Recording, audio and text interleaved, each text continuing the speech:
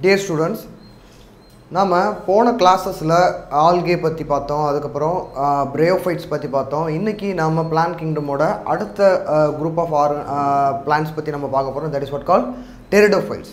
So Pteridophytes அப்படினா என்ன அப்படினா இது எப்படி Bryophytes ல இருந்து differentiate ஆகுது எப்படி இதுக்கு அடுத்து நம்ம பார்க்க போற Gymnosperms ல இருந்து differentiate ஆகுது அப்படினா இது வந்து நம்ம ஏற்கனவே சொன்ன மாதிரி ஒரு increasing complexity ல தான் நம்ம organisms ஆர்கனைஸ் பண்ணியிருக்கிறோம் algae வந்து ரொம்ப primitive இருந்தது பாசி மாதிரி இருந்தது அது இல்லனா ரொம்ப filamentous structuresல sargassum மாதிரி இருந்தது இல்லையா அதுக்கு அப்புறமா நாம பார்த்த bryophytes வந்து கொஞ்சம் அதவிட complexity increase ஆயிருந்தது அது வந்து நம்ம amphibians னு சொன்னோம் algae வந்து terrestrial environmentக்கு அடாப்ட் ஆனா எப்படி இருந்திருக்கும் அப்படிங்கற ஒரு டீடைல்ஸ் தான் நம்ம bryophytesல பார்த்தோம் அதுக்கு அப்புறம் அதவிட கொஞ்சம் டெவலப் ஆன ஒரு லெவல் ஆஃப் ஆர்கனைசேஷன்ல இருக்கிற ஒரு group of plants தான் நாம Pteridophytesல பார்க்க போறோம் சோ நாம போன கிளாஸ்ல cryptogams அப்படினு சொல்லி ஒரு டேர்ம் நம்ம பார்த்தோம் cryptogams அப்படினா flowerless seedless plants எல்லாத்தையும் நம்ம cryptogams னு சொல்லுவோம் bryophytes மட்டும் இல்லாம Pteridophytes cryptogams னு தான் நம்ம சொல்றோம் பட்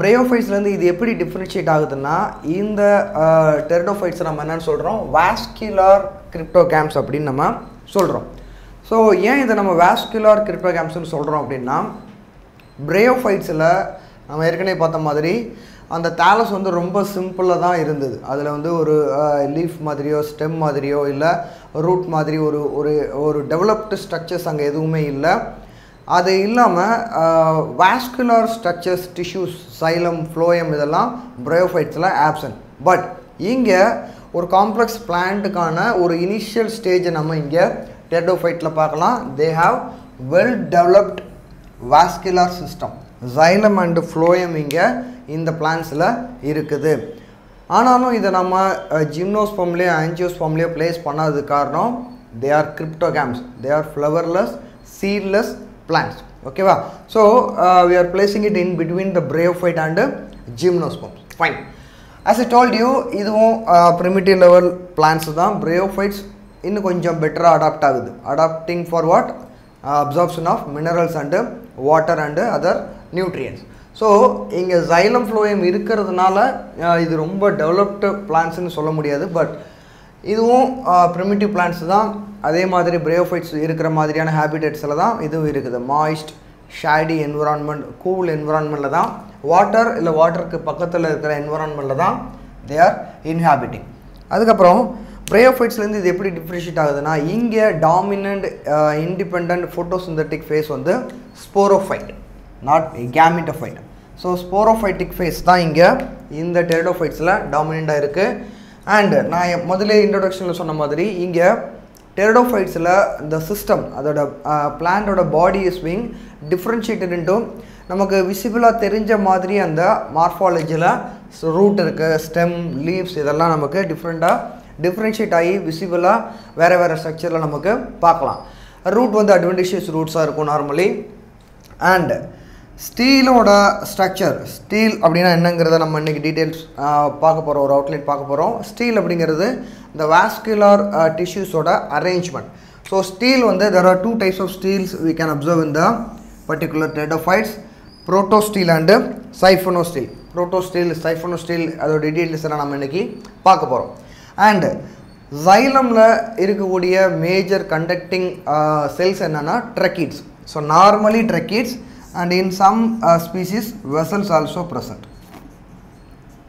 fine and spores வந்து sporangia-ல ஃபார்ம் ஆகுது அந்த sporangia forming spore forming leaves வந்து ஒரு particular modification-ல modify ஆயிருக்கும் அந்த leaves நம்ம sporophylls அப்படி நம்ம சொல்றோம் modified leaves they can produce spores in the particular Pteridophytes so இந்த sporophylls வந்து இன்னும் ஒண்ணோட ஒண்ணு ஜாயின் ஆகி ஒரு cone shape-ல அது ஃபார்ம் பண்ணிருக்கும் இந்த cones-ல இருந்து தான் they going to spread the spores and spore ஓட டைப் வந்து என்னவா இருக்கலாம்னா homosporous or heterosporous plants homosporousனா ஒரே ஒரு டைப் ஆஃப் ஸ்போர்ஸ் தான் அது ஃபார்ம் பண்ணும் அப்படினா அந்த plants-க்கு பேரு homosporous plants heterosporousனா more than one type of spores they can produce fine and spore பத்தி நம்ம இங்க பாக்கும்போது இது எப்படி ஃபர்தராக கண்டினியூ ஆகுதுன்னா இந்த ஸ்போர் மதர் செல் ஸ்போர்னால் நமக்கு தெரியும் இங்கே ஹேப்ளாய்டு ஃபார்மில் இருக்குது.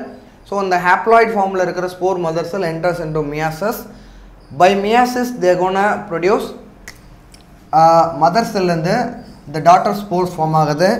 அதிலிருந்து அகெயின் தே கோனா ஜெர்மினேட், தே கோனா டெவலப்ட் இன்டு கேமிட்டோஃபைட்ஸ். இப்போ அந்த கேமிட்டோஃபைட்ஸுக்கு பேர் ப்ரோதாலஸ். ப்ரோனா ப்ரிமிட்டிவ், ப்ரோதாலஸ். இந்த ப்ரோதாலஸ் தான் அடுத்தடுத்த ஸ்டேஜுக்கு டெவலப் ஆக போகுது.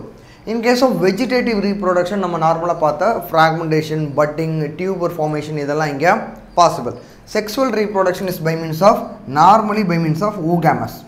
ஐசோகேமி, அனைசோகேமி இங்கே ரொம்ப கம்மி இல்லை absent. Normally by means of ஊகேமஸ். ஆந்திரிடியம், archegonium இந்த மாதிரியான செக்ஸுவல் ஆர்கன்ஸ் அந்த ஸ்ட்ரக்சர்ஸ் ஆர் ப்ரெசன்ட். அண்ட் இங்கே the plants are apogamy or apospory. Apogamy, apospory அப்படின்னா the formation apogamy-னா without gametes, apospory-னா without spores. So apospory-னா without spores they are going to form sporophyte. Apogamy-னா without gametes they are going to form the gametophytes. So அது ஒரு type of mechanism. இந்த mechanisms நம்ம tissue லெவலில் டீட்டெயிலாக பார்ப்போம். Fine. And இப்போது நான் ஏற்கனவே சொன்ன மாதிரி இந்த ஸ்டீல் இதுதான் இந்த ஃபஸ்ட்டு குரூப் ஆஃப் ஆர்கானிசம்ஸ், இந்த வாஸ்குலர் டிஷ்யூ வச்சுருக்கிற ஒரு பிளான்ட் கிங்டமில் இருக்கிற அந்த first group of organisms. So இதில் இந்த ஜைலம் அண்ட் ஃப்ளோயம் எந்த மாதிரி அரேஞ்ச் ஆகிருக்குங்கிறத பொறுத்து அந்த ஸ்டீலோட ஸ்ட்ரக்சர் நம்ம சொல்கிறோம். ஸ்டீல் இங்கே ரெஃபர்ஸ் டு அந்த arrangement of xylem and phloem. So protostele and சைஃபோனோஸ்டீல். Protostele அப்படின்னா ஸோ ஒரு பிளான்டோட இந்த இன்டர்னல் கிராஸ் கட் நீங்கள் பார்க்குறீங்க அப்படின்னா நடுவில் xylem surrounded by phloem. Okay, xylem surrounded by phloem அப்படி இருந்துச்சுன்னா that's what called protostele. அந்த மாதிரி இல்லாமல் இன்னொரு லேயர் நம்ம டிஷ்யூஸ் படிப்போம் பித்.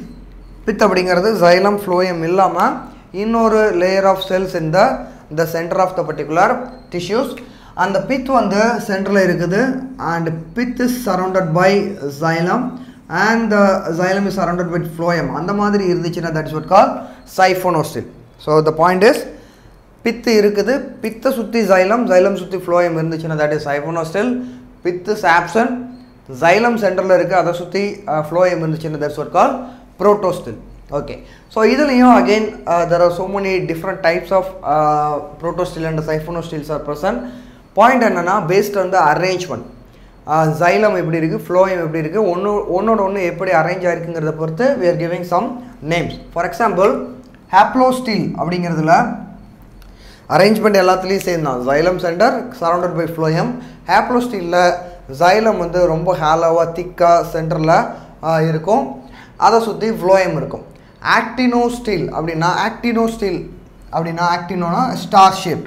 ஸோ xylem-ஓட அரேஞ்ச்மெண்ட் வந்து சென்டரில் ஒரு ஸ்டார் ஷேப்பில் இருக்கும் and that would be surrounded by the phloem.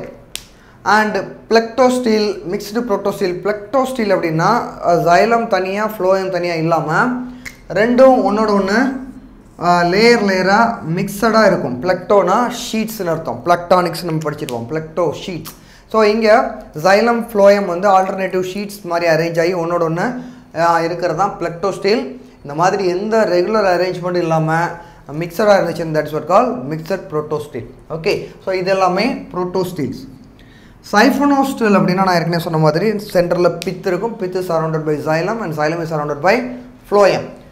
எக்டோஃப்ளோயிக் அப்படின்னா அவுட்டமோஸ்ட் இருக்கிறது phloem அப்படின்னு அர்த்தம். ஆம்பிஃப்ளோயிக் அப்படின்னா xylem அதோட ரெண்டு பக்கமும் phloem லேயர்ஸ் இருந்துச்சு, that's what call ஆம்பிஃப்ளோயிக். ஆம்பினா to ஆம்பிஃப்ளோயிக். எக்டோஃப்ளோயிக்னா xylem-ஓட external சைடில் மட்டும் phloem இருக்கும். யூஸ்டீல், அட்டாக்டோஸ்டீல் அண்டு டக்டியோஸ்டீல் அப்படி இது எல்லாமே the other arrangement of the xylem and phloem in the particular siphonostyl. Okay, so இது எல்லாமே நம்ம இன்னும் டீட்டெயில்ஸாக நம்ம டிஷ்யூ லெவல்ஸில் பார்க்க போகிறோம். த பாயிண்ட் இஸ் எந்த மாதிரி xylem அண்ட் phloem ஒன்னோட ஒன்று அரேஞ்ச் ஆகிருக்குங்கிறத பொறுத்து we are giving some names for the particular arrangement. So இவ்வளோ தெரிஞ்சால் போதும் about the pteridophytes. நாம் இப்போ Gymnosperms பற்றி கொஞ்சம் அவுட்லைன் பார்க்க போகிறோம்.